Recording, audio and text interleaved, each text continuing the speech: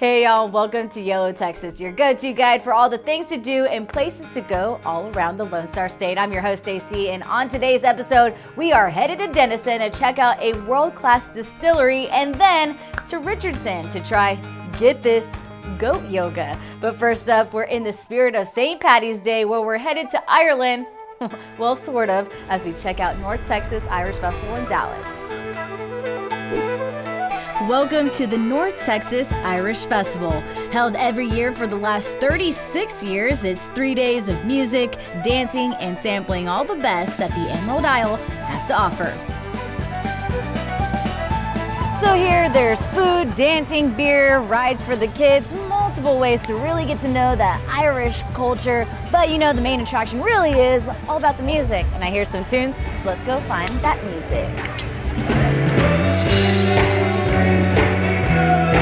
Across 13 stages, some of the best music acts from all over Ireland, Scotland, and Wales have made the trip to Texas to join in the celebration.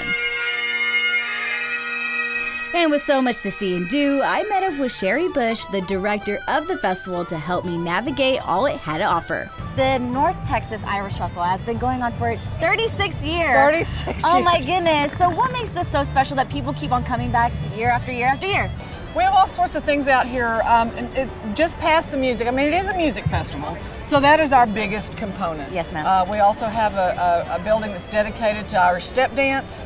We have another building that's dedicated to pet rescue groups. We got lots of furry friends out here. We have a great kids area, lots of activities for the kids, different things that they can get hands-on with. We have horses. The Irish are known for their horses, and we've got beautiful horses, got beautiful Irish draft horses out here. Just about, if you want it, it's here. Come hang out, have a drink, listen to some music, just explore your heritage. Everybody's an Irishman in March.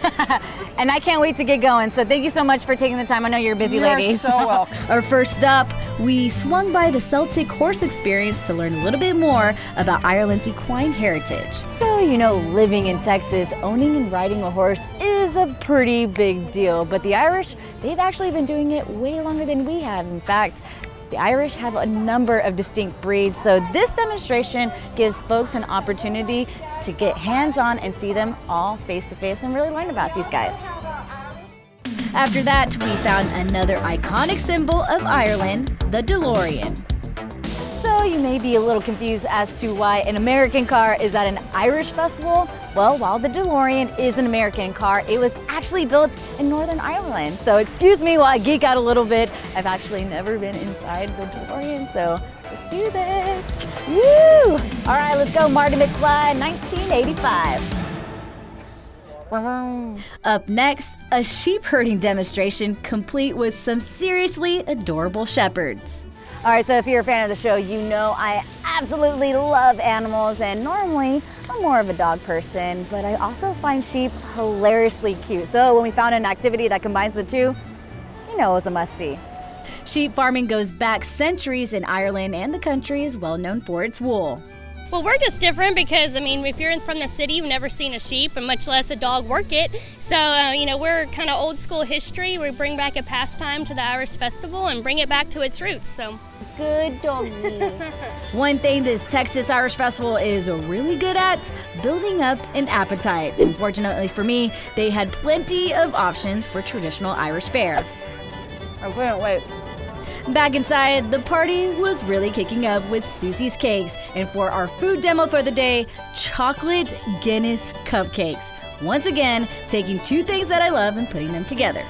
This is our chocolate Guinness cupcake. So with the batter, it's basically kind of like a devil's food cakey chocolate batter, but we add beer to it. So we use the dark drought Guinness beer, and then with our buttercream.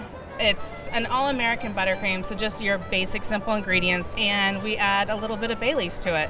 Okay, and then you did some kind of swirl thing? Yep, just swirl thing. She's hired. Yeah, I did it! Yay! I did!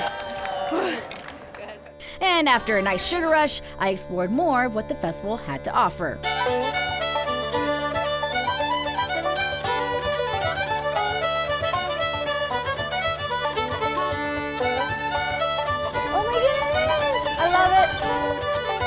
Say, I want a home, a forever home, right? Our rescue group is called New Life IFS Rescue, and we actually made a commitment this year in 2018 to give 100 service members, so veterans, active duty, retired, and service dogs. So 100 service members, 100 service animals. So that's our commitment this year. It's called our 1 for 1 campaign. Look how precious.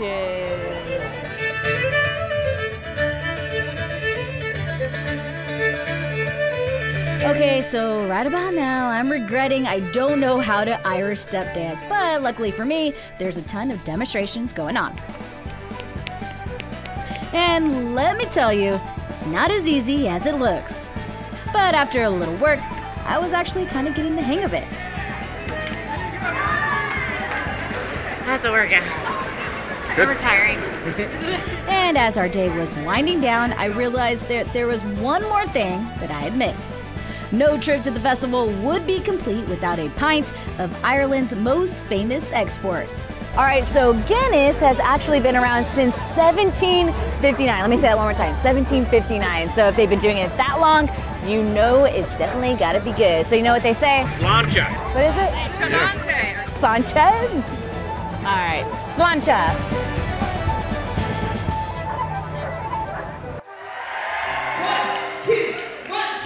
You know, it's amazing how many musical acts they have performing this year. If you thought it was all Irish folk music, well, think again, because they really do have something for everyone.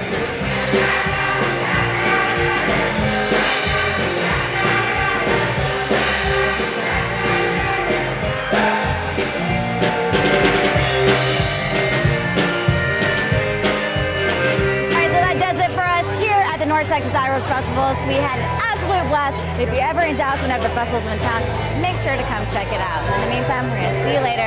YOLO Texas.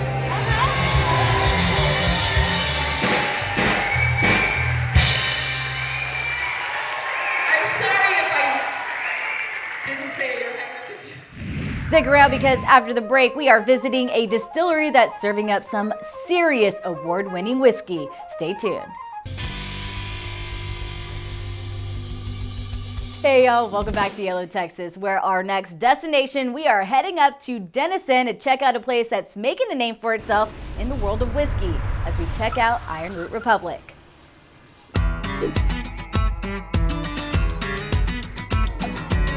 Welcome to Denison. This little town sits right on the Red River and is home to not just the distillery, but to a charming downtown and an impressive who's who of former residents, including President Dwight D. Eisenhower. He was born right here in Denison and is still all over the town today.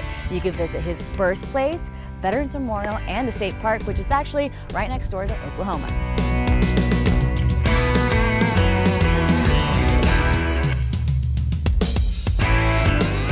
And for a small town, Denison has a reputation for being the starting point of some pretty incredible success stories. Which brings us to Ironroot Republic Distillery to check out the latest success story out here in Denison. And they're actually getting so big that they won Whiskey Magazine's award for best corn whiskey in the entire world. So yeah, we gotta check it out. Let's go.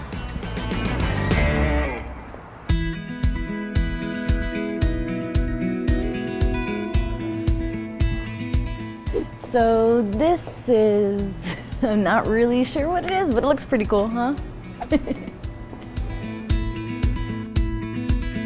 And to give me a better idea of what I was looking at, I met up with one of the owners, Jonathan, here at Ironroot Republic.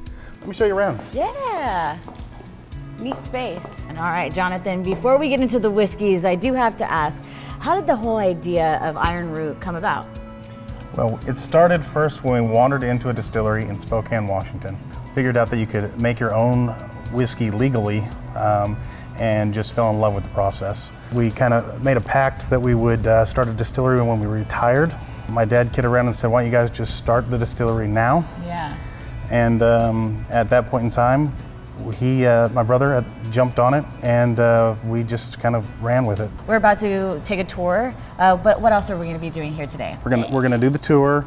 Hopefully we're gonna crack into some barrels and see what's inside on those. Maybe check some proof on some things, do a couple other things too. All right, I like the sounds of that. You ready to go? Absolutely. All right. All right, so this is where the process first starts, which is with the grain. So what we have here is 1,300 pounds of milled corn. This looks like sand, but it's actually corn, huh? That's a lot of corn.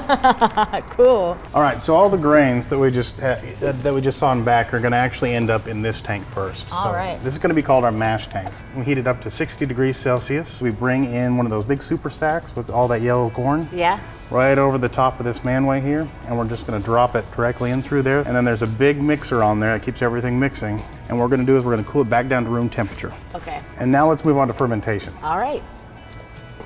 Okay, so this is going to be one of our fermenters. Okay. So we will just pump from the mash tank into here. So it'll take us 1 day to mash it, and then about 7 days of fermentation. Okay. And then from here, we're going to go directly over to the still. Okay. From mashing to fermentation and to distilling, these guys, they really know their stuff. So much so, they had an interesting take into naming their still. This one's called Jim Bowie. Okay. That's because this one comes from Vendome Copper and Brass in Kentucky, and so hopefully it's going to die in Texas. Gotcha, that's good. Yeah. And next, it was off to the barrel room to give it all a try. Right now we have well over 400 barrels back here. Wowzers. So today we're going to show you some of our favorites. I'm going to go ahead and take this bung off here for you. There we go. There you go. Go ahead and pull some out. You don't mind? Absolutely. Okay, so just hand here. Mm-hmm. And then just ease it right out. Oh shoot, look at that, y'all. If there's bubbles, is that okay? Oh, you're perfect. Okay. Keep going and I will catch. That was the best first time I've ever seen. Seriously? Yep, there awesome. you go. Perfect pour. I'm just gonna leave it there. That'll be great. Cheers, y'all. Granger. Woo. That is whiskey. Woo. It's pretty rare when you can say you've had the best in the world of something, but that one little sip made the whole trip worth it. And lucky for me, we weren't limited to just one sip. Cheers. Cheers. Absolutely. So this one has won Best Corn Whiskey in the World from Whiskey Magazine's awards, which is Whiskey's World Whiskey Awards. That's nice. Oh. Ooh-wee. So I may not have the most refined palate, but I know a good thing when I taste one. And Ironroot, they're the real deal. I love coming here. You know, there's not a place in this area that you can come and get a good cocktail. These guys absolutely make the best one. So if there's anybody coming through the area and wanting a good cocktail, a good old-fashioned, this is the place to come. It has a different experience. It's not your typical whiskey. It's not your typical alcohol. It's really good quality stuff. All right, that's gonna do it for us here at Ironroot Republic Distillery. If you're ever in the Denison area, make sure to check out their whiskeys, maybe have an old fashioned. Thank you so much to Jonathan for having us out, showing us around. In the meantime, we're just gonna have a drink, call it a day. Cheers. Cheers, y'all. Cheers. Want to learn more about Ironroot Republic and their line of whiskey and spirits? Visit ironrootrepublic.com. Coming up, we are trying out a new yoga trend with some adorable little friends, so stick around. Hey y'all, welcome back to YOLO Texas, the show that gives you a front row seat to all the coolest places the Lone Star State has to offer. And up next, we are taking a closer look at one of the hottest trends in yoga today. Need a hint? It's got 4 legs, 1 fluffy tail, and has absolutely nothing to do with yoga. That's right, we're headed to North Dallas to experience the very popular Goat Yoga Richardson.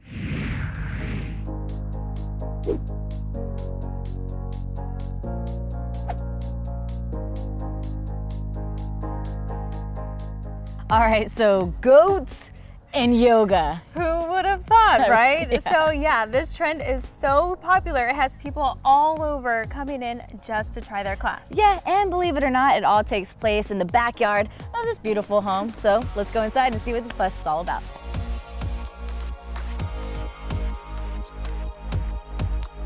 All right, Amanda, so we are here gonna try out goat yoga. Yes. Goats yoga, how did this all come about? Well, I wish I could say that it was some original thought that I had, but I heard about it. It was happening on the West Coast, outside of Portland, Oregon, and I thought, well, we already have 2 goats as pets, so why not get a few more, a few, now we have 9. So that's kind of how it came about, and it's just grown from there. So what is it about the goats that makes the whole yoga experience unique? You'll see for yourself, but goats just bring a different dynamic to yoga. You think yoga, you think studio, inside, calm, quiet, focused. It's hard to focus when you have a goat jumping on you or on each other.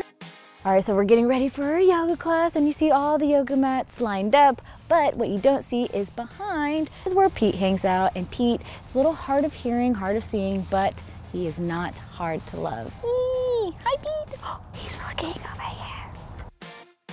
This here, guys, is Norman. As you can see, he's super friendly, loves to be around people. I mean, how could you not love his face?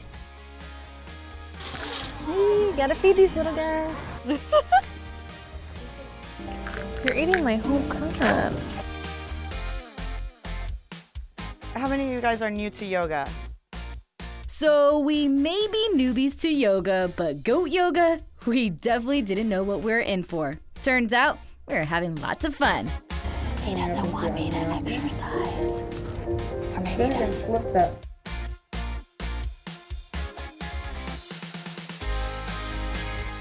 Even though goats aren't normally what come into mind when talking about yoga, it was a great workout and also a stress reliever.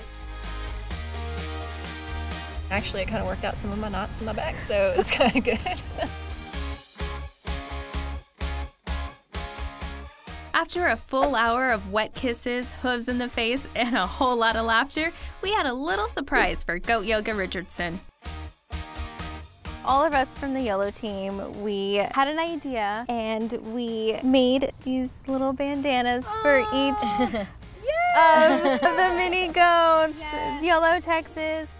Alrighty, so that's gonna do it from us here at Goat Yoga. It was so much fun learning all about this new craze. I can see why it's so popular. Definitely brings out the best in everyone that these animals meet. Loved it. And like how they say here, Namaste. Namaste. Want to try out the latest yoga trend? Visit goatyogaRichardson.com to claim your spot today. Coming up, we are giving you a sneak peek into what yoloTX has in store. Plus, stay tuned for a chance to win a sunny getaway. See you after the break. Welcome back to yoloTX, and before we wrap up and give you a sneak peek of what we have in store, we want to send a big thank you to our friends over at the North Texas Irish Festival, Ironroot Republic, and Goat Yoga Richardson. We had such a great time visiting, and we cannot wait to be back. So here's more information on the places you saw today.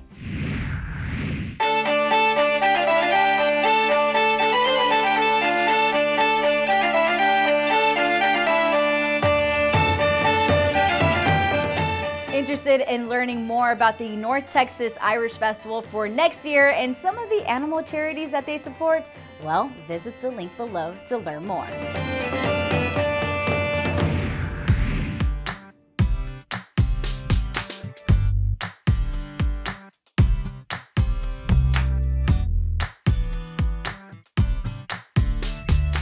Ever tasted a world-winning whiskey? Well, we have it right here in Texas at Ironroot Republic Distillery. Check out their website for more details.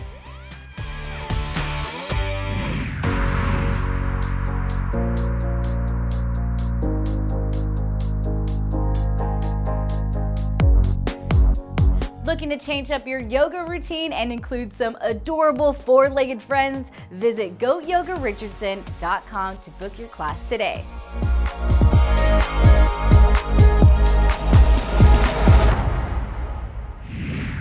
As you know, there are always so many exciting events going on across Texas, including the San Antonio Wings and Beer Fest going on March 24th at the Alamo Beer Company. We'll be there too, so make sure to mark your calendar. And here are some more events going on around the Lone Star State.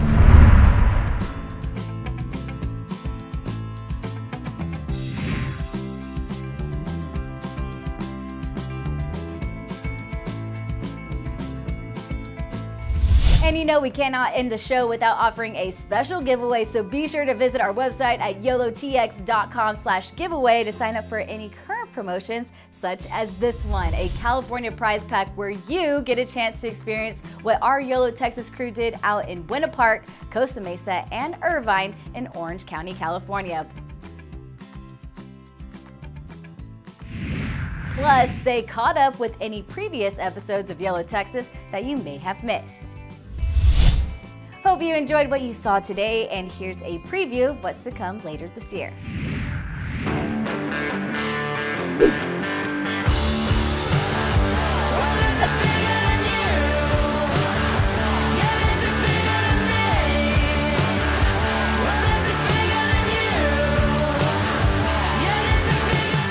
As the saying goes, red and yellow kill a fellow, red and black, friend to Jeff.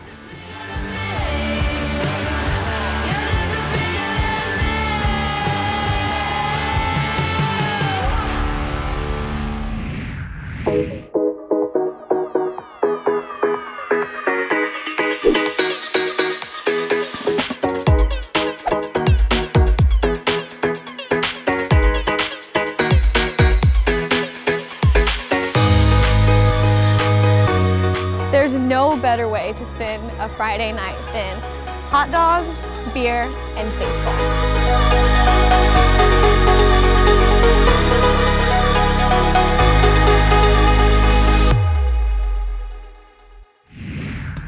All right, that is all the time we have here today on YOLO Texas. Make sure to like us on Facebook, Instagram, and Twitter. And remember, it's a big world out there, so get out and explore it. You know what they say, you only live once, Texas. We'll see y'all next week.